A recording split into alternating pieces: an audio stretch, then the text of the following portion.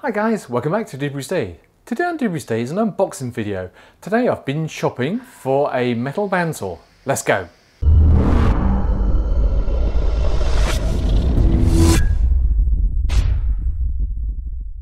So guys, I've been to Axminster Tools and I've placed an order and this box arrived just the other day. This is an Axminster MCB115SHD swivel head metal bandsaw. I went for Axminster over the Clark because as I understand it, this has got wheels, you can move it around the workshop. Apparently this has got a cleaner accuracy on the actual where you connect the metal to the vise and actually how the bandsaw cuts. And I needed something to up my game when I'm making my Damascus. So from the last video, he's desperately looking for his Damascus. On my mill, I made this lovely square bar of Damascus steel.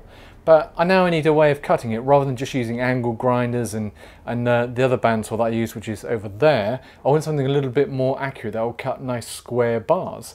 So we purchased the Axminster. Let's get it unboxed and let's see what's in there. Let's go. Okay, let's open up the box. There's two boxes. This is box 1 of 2.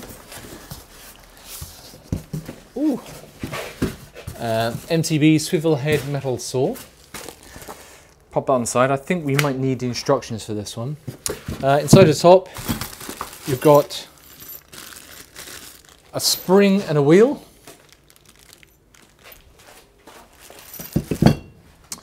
And a big piece of polystyrene. Ooh. I'll show you this, guys. This is the actual bandsaw. If we just take this polystyrene off, wowzers, look at that. It's got the blade in it, it's got the angles in it. That is pretty damn special. Wow, let's go on the other side because it's upside down for me. So it's got cutting capacities, so quick read of those. So 90 degrees, 45 degrees, 60 degrees. Max circular capacity at 90 degrees is 125 mil. Rectangular is 100 mil. Max rectangular capacity is 100 mil by 150 mil. So that should be more than enough for what I want to do. It's got the old motor on the back there. Just zoom out so you can see that. Got the old motor at the back there. Some cables. I guess the other box, which is over there, I guess that box has got the stand in it. So I'm going to make the box up over there first and then come back and mount this on there, over there. Okay, let's go. Okay, get in the second box. Oh my word, this is heavy. This one. Pop this on top of here. Open this up. Aha! Wheels!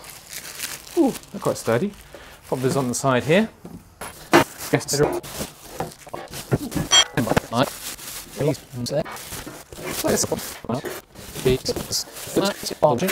let's get rid of the rubbish. Recycle, people, recycle. Check it over there. And now we are going to have to go to the instructions, people. Okay, just so you can see what it's going to look like. This part of the unit's in that, that second box over there. Presumably I'm going to make this part here with the wheels and the stand so I can then lift it and wheel it around. I am, for the first time probably ever, going to have to go to the instructions. Okay, so a quick status update. First of all, look at this bend, this bit of damage. So best part of £500 bandsaw, I didn't expect that. Very confusing. You have 3 sides. And you put coach bolts at the back and then you put normal screws down the bottom. But then on the diagram shows you one faceplate across here, but according to what I've got now, you have now a door and then 2 additional plates. So they've changed the design to the instructions, but that's where we are at the moment. I'll keep going for the time being and give you another update. Okay guys, I want to give you a brief update. It's the next day. Now, you saw in the last part of the video that I found damage on the base of the bandsaw. So I contacted Axminster and they were absolutely amazing. They recognised the problem and they shipped me out a brand new box, and since I've received that box, which was delivered exactly the next day, so thank you Axminster, I've got this now. So as you can see, I've now got this bit here which had the damage before, if you can remember. If I just go around this way, there's damage all on this side. It's now not there. There's also damage over here. That's now gone completely. So they've given me a brand new box. So I'm going to continue putting this together. I'm going to get it so it's all finished today, get the wheels on and etc. And then Mini Doob's now going to lift the actual saw from there onto here, and then we'll see what it cuts like at the end on my big chunk of Damascus. So thanks to Axminster for the prompt response. Absolutely brilliant. Thumbs up to you guys. Let's get continuing with the build of the bandsaw. It's a 10mm, it's a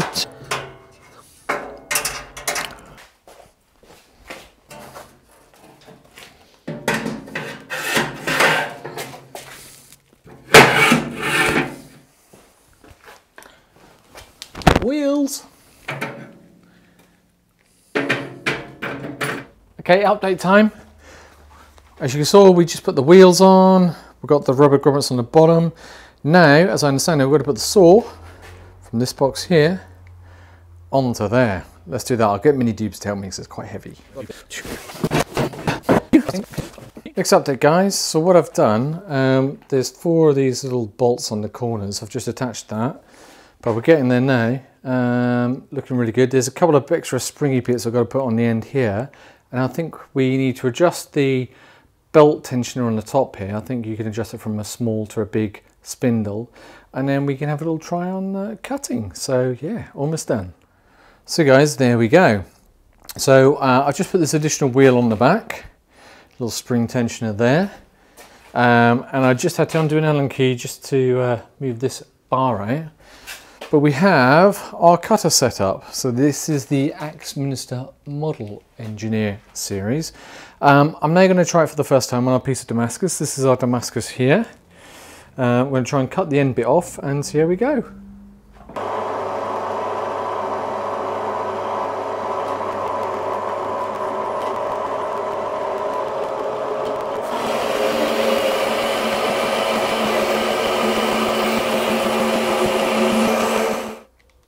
So I wanted to show you the end of those first cuts. There's a bit of adjustment required just in a screw here to make sure that the blade gets all the way through my Damascus.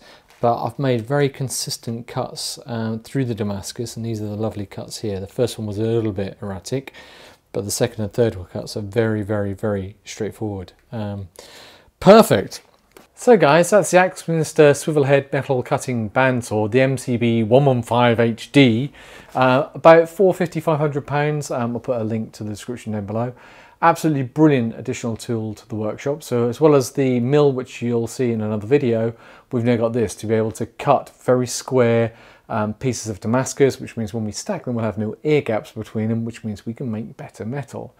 Anyway guys, that's it for today. Hope you found it useful. Give me a thumbs up if you like it. Give me some comments, share, like, all that good stuff, and subscribe if you like this type of videos. Cheers guys, see you soon. Take care, bye.